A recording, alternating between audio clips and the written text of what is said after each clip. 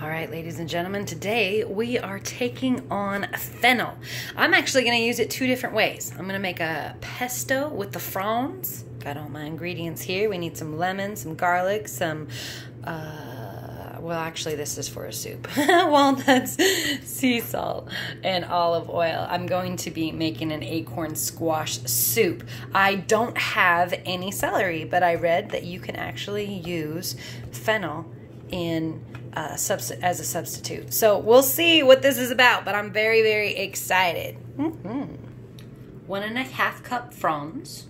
I'll use these for the soup, but what do I do with that?